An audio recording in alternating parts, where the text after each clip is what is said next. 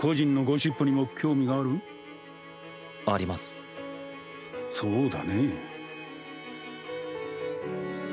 教えてあげてもいいけど、ここは交換条件といこう。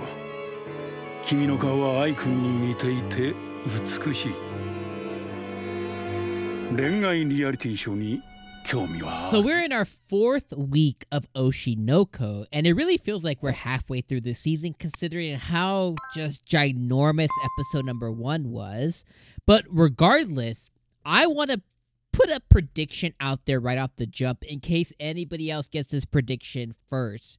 In this episode, there's 2 main things that I really want to call out. One, Aqua finds out that the producer, the old man producer that was in 𝐼's phone, that he was tracking, he got a cigarette butt, he did a DNA test, no paternity, which means that he is not related to this guy whatsoever. So although I had strong connections with him, although he was kind of like in 𝐼's phone and he did work very closely with her, nothing romantic happened or anything like that. It was just a mutual using one another business type of relationship.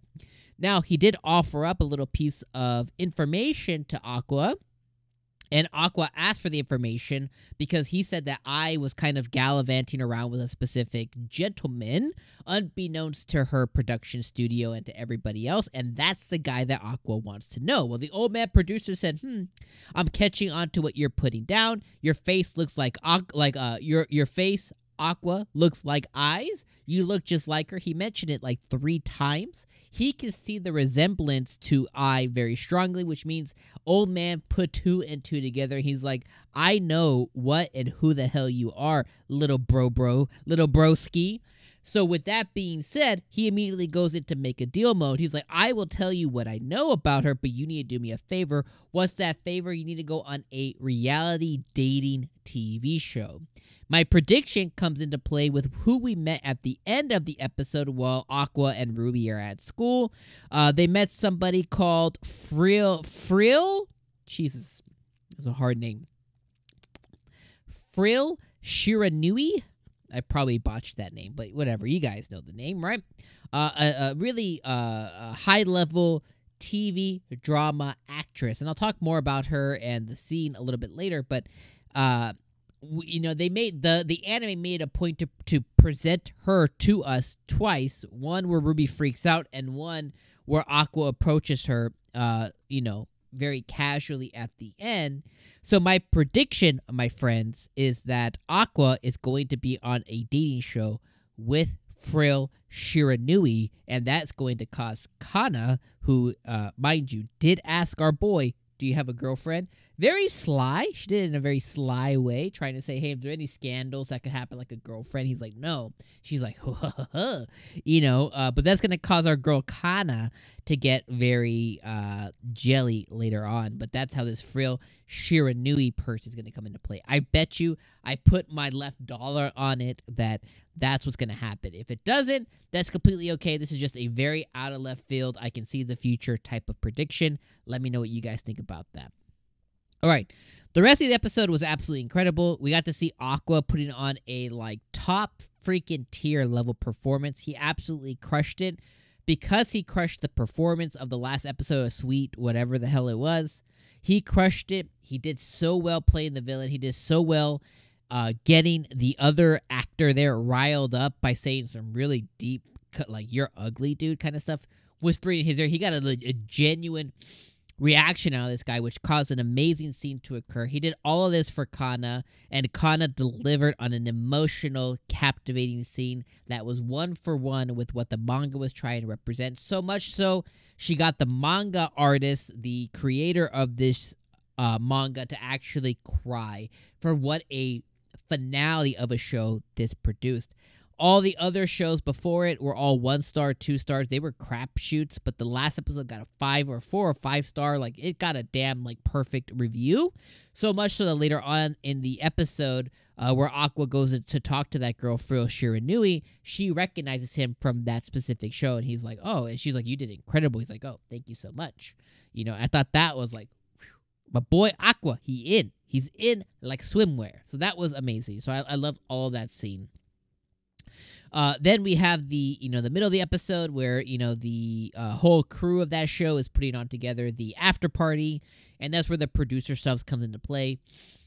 We get to find out that Kana's very interested in him, which we knew that he was. She's probably going to be the main love interest for our boy Aqua, even though he's probably not going to prioritize anything like that unless it benefits him in some type of way, because that's his character archetype right now that we're going with. But she finds out that he does not have a girlfriend or anything, and that makes her happy. Then at the party, he comes up and he talks to the old producer, and he basically, that old man producer calls Aqua out for looking like I did. He's like, you have the same beautiful face that I had. So he makes the correlation there to it too. And then Aqua straight up asks him like, hey, what was your relationship with I? He just straight up asks him. And obviously, again, old man puts two and two together. His interest in I is too heavy for it not to represent something more. And he looks just like her. Okay. He's not going to say it, but regardless, they put two and two together. Then, the reality dating show comes into play. Then it's Ruby and Aqua's first day at school. Ruby is immediately taken aback by all the beautiful people. Basically, the school is made for people who are young and famous, actors, models, singers, stuff like that, to go and have a semblance of a school that's curated towards their talents, but then also that way they can have an actual school experience here. So that was really cool as well too. And then the whole stuff with Frill and Aqua happens, where Aqua just basically says, hey, my sister's in your class, please take care of her. And he recognizes her, and she recognizes the Minami girl who was now forced just to be friends with Ruby because she just got it like that. And then the episode basically ends with Ruby asking the Strawberry Productions lady, I forget what her name is, but her surrogate mother or whatever, asking her, you need to make me famous like yesterday. And then Aqua brings up a very cool thing, and saying, hey, we need to recruit Kana into Strawberry Productions. She's not represented by anybody, so that's going to be interesting. And that's just going to get her to get closer to Aqua and Ruby as well. So incredible episode. Really enjoyed it. I think Oshi no Ko is just really, really good. I'm just really, really enjoying it. It reminds me, if you guys never played it, it reminds me of a game a little bit. And the game, the story-wise, nothing to do with it, but it reminds me of games like Detroit Become Human, or like those walking type games where they have like a web of different or maybe a lot of visual novels have that too, where they'll have like a web, and they'll be like, oh, if you do this, you did this choice, it would lead you to this result, but if you did this choice, it would lead you to that result. And there, a lot of visual novels will do that as well. We'll have like this web of things. It reminds me of I feel like I'm on that web trying to figure out, okay, he did this, he brought in Kana, he met this, it's gonna lead to I think it's really cool to theorize and see what it ends up giving us, and what are we gonna be right about, what are we gonna be wrong about. I think it's just awesome. Regardless, what did you think about this episode? What did you think about the characters that are introduced? First day of school, Aqua, and the dating show, all of it. What did you think about everything in the comments below? Let me know. Appreciate you guys being here for episode 4. I'll see you for episode 5. Have a great rest of your week, and I'll see you in the next one.